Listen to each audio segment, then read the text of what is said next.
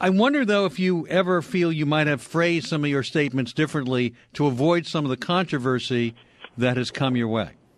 Well, Alan, first of all, I never want to play the victim with the press. I really don't, because I think most journalists really do try to get it right.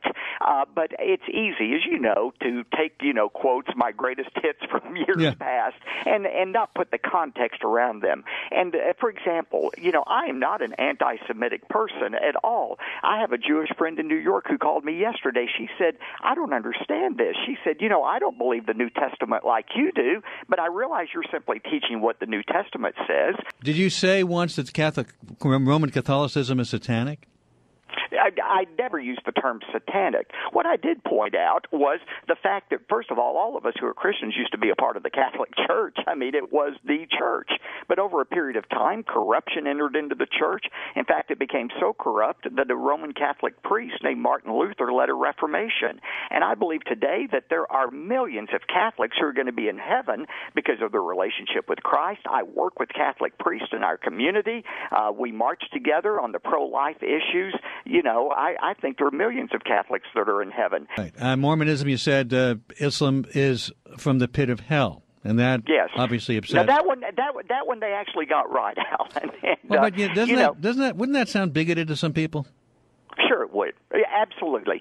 And by the way, I'm glad you brought up President Obama.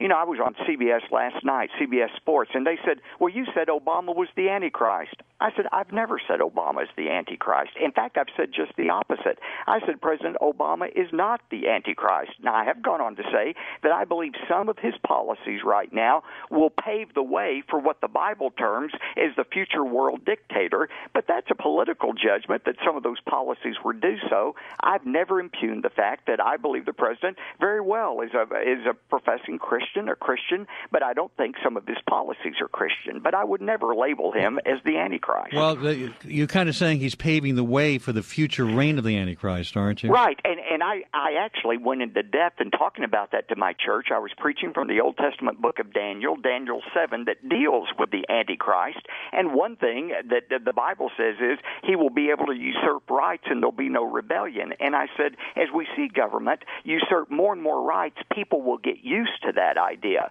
Now, again, you don't...